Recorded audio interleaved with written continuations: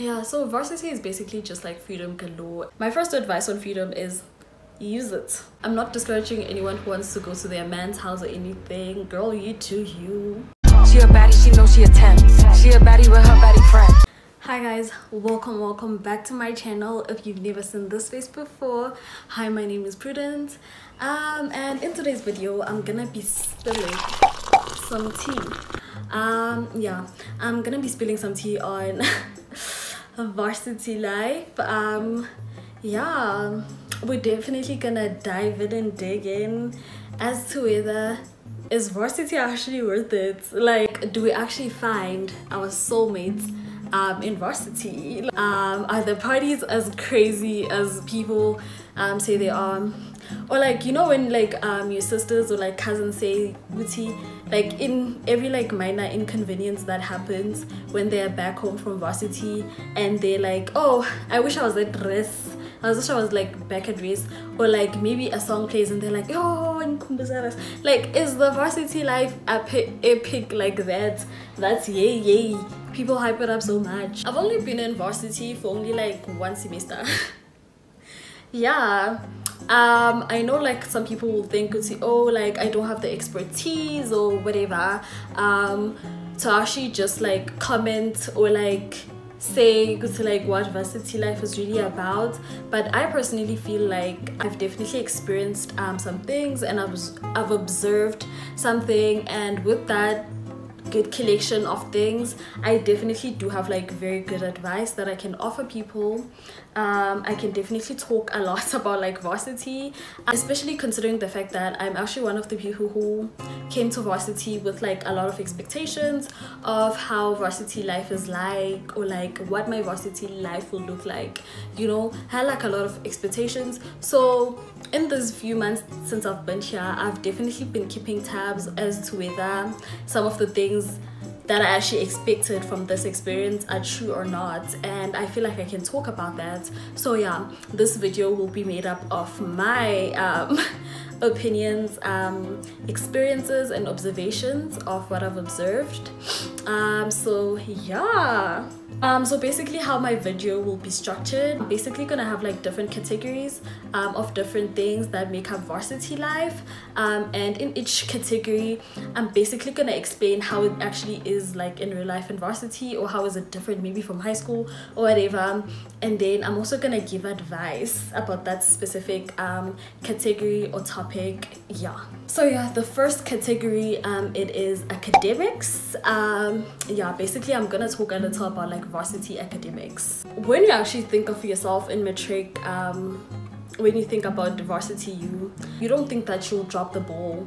You'll think that you'll remain just as smart when you get in varsity.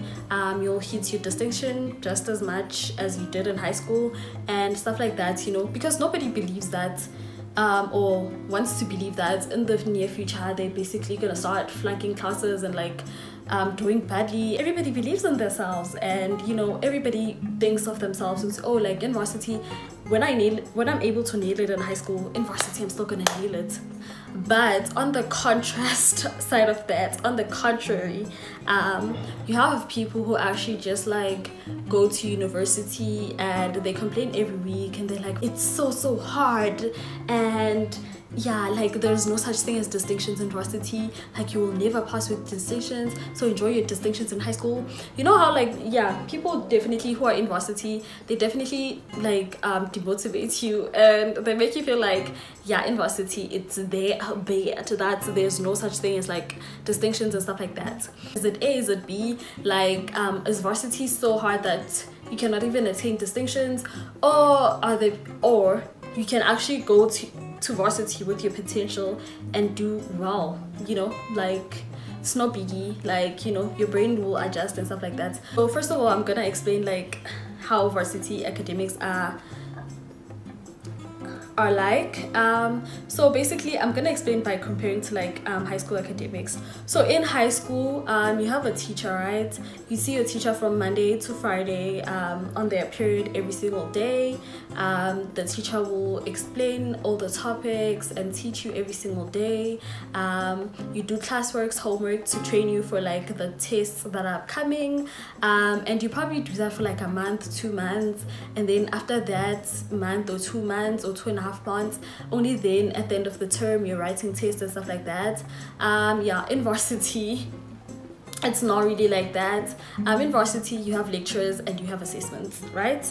You have your lectures and then you get assessed. So basically you'll see your lecturer probably like 1 to 3 times in a week. So yeah, you're basically like 3 times is like the maximum times. Also there's no classworks and homeworks, as you might know. So yeah, and the assessment part, you get assessed every single week, or almost every single week, and those quizzes most of the time they count for marks. Sometimes it's not quizzes, it's like assessment, it's assignments. So yeah, varsity is actually very like kind of like more fast-paced as compared to high school, which is the first thing that actually makes varsity really hard, like the fast pace. The second thing is majority of the work you actually have to do it yourself, and like in high school, like I've said, in high school you'll spend time with like your teachers like an entire month, and you have like extra resources like classwork and homeworks to kind of actually help you get used to the workload. In varsity you don't do that. Like you literally study, you write, you study, you write. Practicing is on your own, and you know, so that's the second thing. The third thing, a pass mark of varsity is 50%. It's not 30% like in high school, so which kind of does make things like a bit more stiff in a way, for some people. So which brings us to the question which I actually asked when I started talking about academics in the beginning. Is it possible to actually manage the academics and still get your distinctions, or are you just doomed for life and you have to say bye-bye to like distinctions in high school? Yeah, it's a myth, the thing of like, yeah, in varsity there's no distinctions. Like your distinctions, the last time you could see them is like high school. So yeah, in varsity definitely it is possible to get like as many distinctions as you want, as long as you actually work hard and stay on top of your work. Best believe that you're actually gonna still get your distinctions and be fine. But, and that's a huge but, it kind of depends on the course, you know. Then again, it depends on the course. So some courses are actually manageable, some courses are harder. I do education, which I think is like a manageable course. I'm not saying it's an easy course, I'm saying it's manageable, you know. But some courses are harder, like engineering, actual science. Those courses are actually just like kind of harder. So yeah, it is possible when you're doing more of like the harder courses that you actually just like go from being like A student to actually just like barely passing. I'm not even saying just passing with like the minimum, I'm saying barely passing. You're like, so yeah, like that's the reality of like hard courses. They are the ones where you actually just like go from being like an A student to like, yeah. Also, when your course does not really match like your intellect, what I mean by that is like some people, I believe like some people are actually just like smart when it comes to math and those type of subjects, and some people are just smart like on theory based subjects and stuff like that. So when you're a person who actually is smart with like theory and that type of stuff, and then you go to like a course that's like based on math and physics and stuff like that, yeah, that's most of the time that does not go very well in varsity. Yes, in high school you can thug it out, yeah, maybe you like you're smart with words, but you go to physics and do numbers and you thug it out and you actually make it out. In varsity, chances of you making out actually just kind of like decrease, you know. It becomes more stiff for you when you actually just like do those kind of like hard courses and you actually don't have the talent for them, I could say, in a way, or maybe you just don't have the capacity for them. So yeah, the distinctions are possible, but actually going from an A student to, yeah, the bottom is also very much possible. My advice for actually just like varsity academics and how to actually stay on top of them, like I explained earlier, right? Varsity academics is divided into two. It's divided into lectures and assessments, or being assessed, right? The first thing that I want to focus on is like the lectures. I would say if you have like a course that's just like manageable, you know, the courses that are just like okay, that are not like hard like more engineering, I would say attend your lectures like 70% of the time to like 100% of the time, you know. Yeah, attend at least 70% of like your lectures. So people have this thing of saying, Guti, oh, why should I go to like lectures? Because like when I get there, you'll find like slides and the lecturer just reads the slides, and then later on I have to like read the slides on my own anyway, so why am I going to that lecture? You're going to that lecture because you have nothing better to do. Let's be honest, as varsity students, we literally don't have anything better to do usually when we actually miss lectures. You either be sleeping or you're watching Netflix. So I would advise, instead of just like spending your time on just like Netflix or sleeping, you know, just wasting time, just go sit at that lecture. All right, when that lecture reads like the slides of like that topic and whatever, at least your brain will catch something. I promise you, you will literally catch one or two things, you know. You leave the room probably knowing the topic, probably knowing what the topic is about, and probably knowing like a few points from the topic from just sitting there and just listening, you know. So yeah, don't rule like going to classes out. Do go to classes at least like 70 to 100% of the time. The second reason why I encourage going to classes is because like lecturers have this thing of like making important announcements, or maybe giving important tips for tests or whatever during or like after the class, and you aren't in class, you're not gonna know those things. So, and those things might be very helpful to you when you have to write a test or whatever. So do attend classes. You don't have anything better to do. The second part is like the assessment part, right? So what I would advise is submit everything. Submit everything, even if the quiz could be 5 questions, even whatever it is, it's multiple choice questions. Submit everything that needs to be submitted, everything that counts towards your marks. Make sure you submit it. Make sure you submit it. Don't miss any marks. And how to stay on top of your game to actually submit: please have a calendar. If not a calendar, a diary. You don't have to buy like a real calendar, you don't have to buy a real diary. You can just buy like small exercise books, you know, these tiny exercise books, or just like a 72 page, whatever you actually feel comfortable with. And please write all your dates, all your due dates down. Make sure you're keeping track of all like your due dates, right? So that like, you know, you don't miss submissions just because you did not know the due dates or you forgot or something like that. So now you find yourself not submitting something that counts for like 50% of your grade or like 30%, you know, that's heartbreaking. That is heartbreaking. So please don't do that. I know like universities do try to like help students kind of like stay on top of their dates. Probably well, for example, at UP they send us emails. They do have like the section on ClickUp where I can see all my due dates, but I would personally advise that you primarily rely on yourself in terms of like the submission dates and everything. Reason being, first of all, like things like the websites, they glitch sometimes. You know, I've seen ClickUp glitch. So just to be safe, just primarily rely on yourself to actually just have like a diary separately where you write on paper like your due dates and everything. Oh, the last advice that I'm actually forgetting, every single time when you have like an assessment or you have to be assessed on whatever, it could be like a quiz, it could be multiple choice questions that you're being assessed on, it could be anything that you're about to be assessed on. Please study before you take that thing. Even if you have to take it at home or whatever, you don't have to deep study for everything, but just look at the work material, or like the material that you're going to write about before you actually start writing the thingy, because you will fail.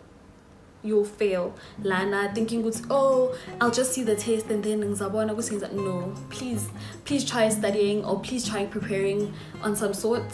What I've noticed a lot, people in varsity actually just like don't want to study. Like, people don't want to study, and you'll find them complaining because, oh, the test was hard, blah blah blah blah, and to only find that person did not even study, you know. Like, the second category that I want to touch on, it is social life. Yeah, so when you all actually think of like our varsity kind of like life or experience, we think of ourselves having, okay, let me not say all of us because I don't want people coming for me, but yeah, most of us actually think of us meeting new people, making new fun friends that we actually connect with, doing fun things with our friends. I don't know about y'all, but I like things, and when I see those girls on social media wearing heels and dresses and they're going to restaurants with their friends, like, that's what I want for myself. And I know that's like what a lot of girls actually want for themselves, you know, like to make those kind of like sweet friendships, you know. Now you kind of grown-ups with your friends, you chill at restaurants and stuff like that. Is that shit even possible?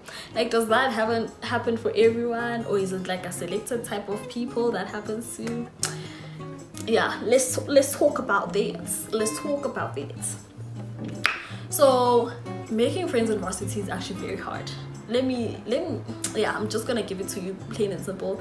Making friends in varsity is actually very hard as compared to making friends in like high school or primary, or like, yeah, what, just in school. It's easier to make friends there as compared to like varsity, because in school, when you're in school, right, the environment kind of like forces you, or the environment makes it easier for you to actually just make friends, because you have your desk mates, right, or whatever. Even if it's not a desk mate, like a person who's sitting at like a nearby desk, you know, by you in class, and you talk to that person for 2 weeks, and you know the bond is actually built, and now you're friends. Or like your classmates, you with them from Monday to Friday every single week. You get used to them very quickly. University is actually very different. You're sitting to like a different person every single day in like your lectures. You see so many faces every single day on campus as compared to high school. Like in high school, you can even know the entire school, who's who. In varsity, at UP, I know like first year students alone, they are more than 8,000. And then you still have third years, still have fourth years, you still, you know. And in high school, probably like the entire school, there's only 2,000 of you, so it's kind of harder here, just because like there's just like so many more people. And in high school, you know, like the bonds are actually built by getting used to the people, because you see them every day. In varsity, when you have to make friends, you need to actually just like approach people, say hi, how are you, then like you have to talk with that person and see if you actually have things in common and if you vibe, and then you can start building a friendship. It's very hard, it's very different. So yeah, so which brings me to like my advice as to how like you can kind of like make friends in varsity, especially as a first year. My advice would be use the orientation week, first week and second week. So usually people, when like first years get here, they usually use like those 3 weeks to actually make friends. Usually after the first week, the orientation week, first week and second week, people have their people have cliques, people already have friends, people know who they sit with at lunch.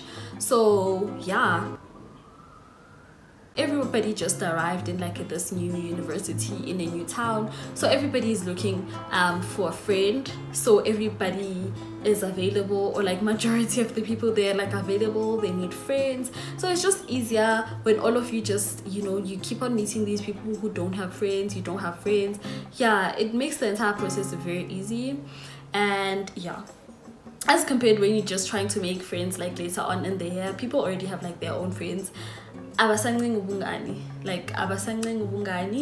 they don't really care about like making new friends, some of them, because they already do have like that 1, 2, 3 friends. So yeah, definitely use like the first 3 weeks to actually just like try to like make friends, as many friends as you can, especially if you're an introvert.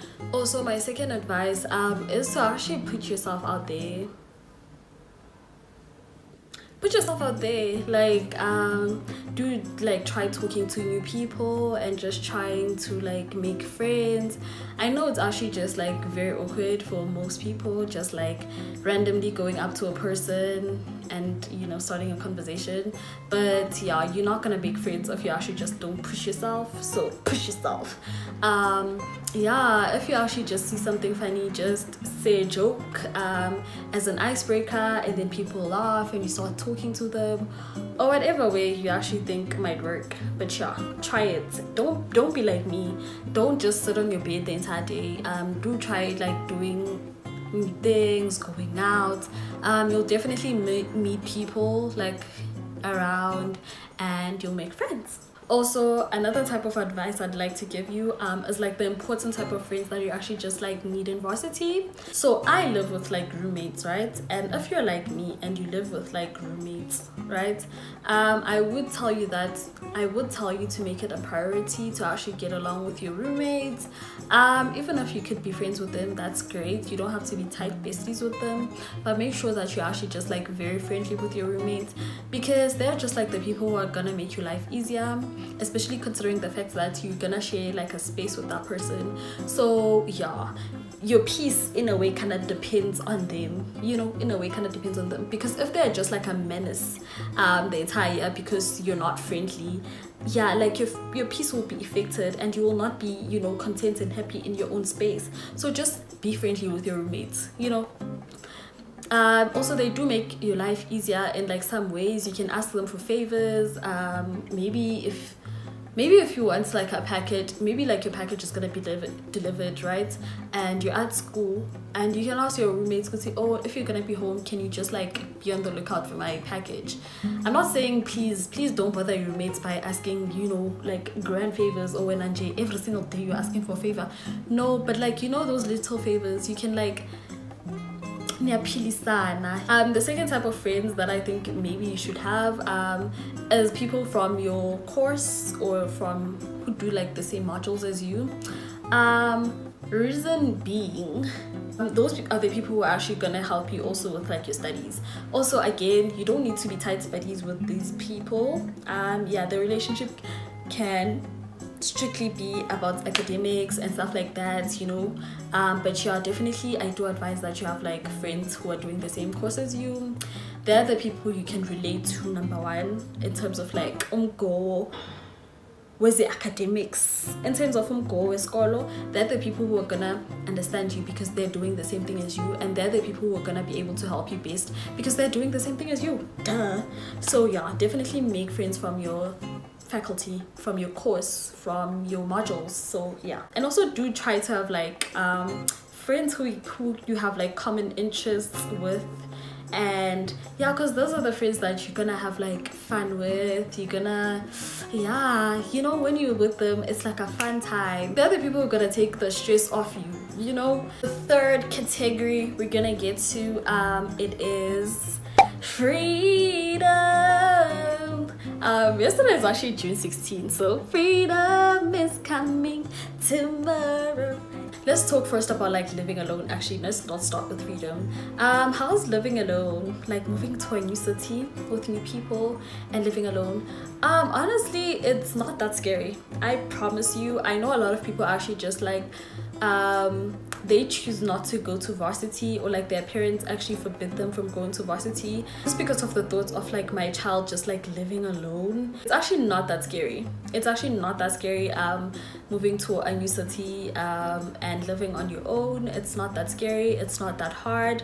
You definitely will need to learn like a few things about living on your own, but I definitely think that a person who's 18 years old is definitely capable of living on their own. You'll be fine. Please go to varsity. Please don't let the thoughts of living alone demotivate you. Now let's talk about freedom again. Let's go back to freedom. The freedom, like I said, it is there, and it is a lot. You literally go wherever you want, whenever you want, be wherever you want, at whatever time you want. You can go nobody will question you. Let me give you advice on freedom. My first advice on freedom is use it. use it. It's the first time in your life you actually just like are so free. When you go back for holidays and you're back to like your curfew of 6 o'clock at your mom's house, you're definitely gonna regret not using that freedom while you were still at risk. So please. But of course, my second advice will be use it responsibly. Please use it responsibly so that you don't get off track. You don't get off track and forget that you're in school, Lana. You don't hurt yourself or like get yourself hurt, you know, because like, you know, things happen when you get too excited and you do things over, man. You know, you're inviting problems when you're actually starting to act like that. Please be responsible and actually also use it with limitation, but definitely use it. And when I'm saying use it, I'm not saying go sleep over at a boy's house every weekend.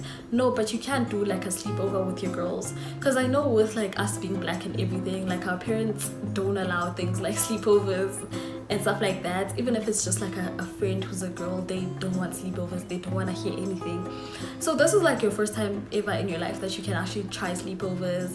Like you can do a sleepover with your friend and you can have popcorn, talk, you know, watch movies and have that, you know, experience of like a sleepover. Maybe just go out to dinner, because I know also parents don't want us to go out at night. So for a change, don't go out with your friends to lunch, go out with your friends to dinner and come back at like midnight, come back at 11, come back at 10, or whatever you actually choose, you know. Okay, so the next category that I'm going to get to is the finances.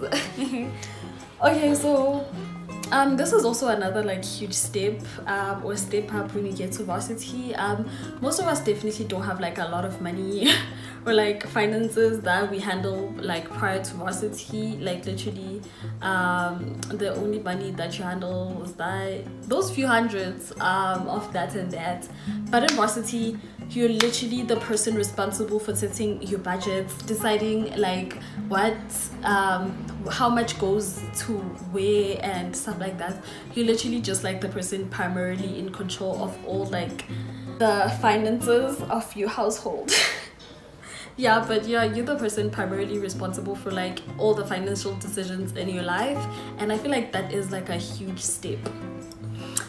So the interesting parts about like university, right, especially for people who are using bursaries and stuff, not even just people who are using bursaries, even people who get sent money from home, maybe they're like self-funded and stuff, you usually just have to choose, Uti, do you want to dress and look good, or do you want to eat, you know? Yeah, so it's very tricky there. That do you want to eat, or do you want to buy a frontal and look pretty, or do you want to buy your heels and dress and go to like a restaurant, or do you want to buy food and eat till the end of the month?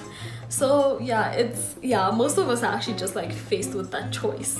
So I think this is personal choice. For me personally, I believe in both. So the few advices that I have about like actually navigating this type of problems, this type of like problem of like decision making, I would say number one, when you buy groceries, just try buying cheap. Like buy the cheapest possible thing that you can buy. Like don't buy expensive brands. Try switching to like cheap brands. I know again you used to use 2-ply, but please give 1-ply a chance. Just give it a chance. Also takeouts, please cut down on take. Yo, takeouts will finish your money. Cut down on takeouts. I feel like on takeouts you should be very strict with yourself, because it's very tempting to like buy takeout till your money is like finished and you haven't bought groceries. So you definitely need to be strict with yourself. What I would advise is buying like 1 takeout every week, just like 4 takeouts in a month, you know. You can make it a thing in which you buy takeouts every Saturdays you don't cook, you eat takeouts. And also just like try finding ways where you can like balance your expenses, where you can still buy yourself like the nice things, like the hair or like the clothes or like whatever you actually want to buy with like your money. Like not everybody's into clothes. Some people have hobbies and their hobbies are expensive, or like some people go out with their money. So yeah, try finding a healthy balance between buying your basic needs or like your necessities, and also spending your money on like experiences and like things that you want. The majority of your money must go to basic needs or necessities, and then you can squeeze that here and there. Yeah, and also don't finish your money, don't eat your money till it's 0 rands. Yeah, do save some money on the side, or leave some money, just a little bit of money, because you never know, you know, with emergencies. Yeah, they come out of the blue, you know, and sometimes they need money and you'll need that emergency cash. Like, where are you gonna get it? Another important thing that I need to touch on when it comes to like finances is don't compare yourself. One thing about like being in university now, you literally go to school with people from all different type of classes, all different type of backgrounds and stuff like that. Please do not compare yourself too much to like other people with, oh, like people around here have this and that and that. Nah, bruh, focus just on yourself. Don't try competing with them. That's the most important thing, because at the end of the day, you're the one who's gonna be spending all your food allowance on buying clothes, trying to compete with people who eat whatever they want when they're at home. The second thing is, you don't know where people's monies come from. You don't know where people get their money, you know. Some people could be dealing drugs, number one. Some people could be having places. Some people could be selling. Do you know what they're selling? You know, if you want to make like your own extra money, you can also get like a campus job, a side hustle, and stuff like that. So you can go to YouTube and just research like how to make money as a student. You can teach English online. If you made it this far, oh my god, I just want to say that I am in love with you, because I understand that this video is way too long, and I also had like more clips about like more topics about relationships, glow ups in varsity, and just many more topics that I could not include in the video because it was way too long. Like I said, like it was getting out of control. But if you actually want to know more about like those certain topics, you can leave questions down in the comment section below, and I will definitely make a varsity Q&A for anyone who's interested. Again, I love you so much for making it this far. So yeah, I think I'm just gonna end the video here.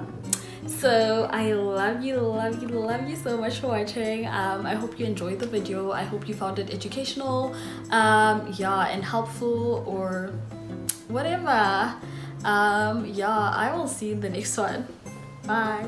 Like damn, she need her move. Like damn, she need her move. Like damn, she need her move.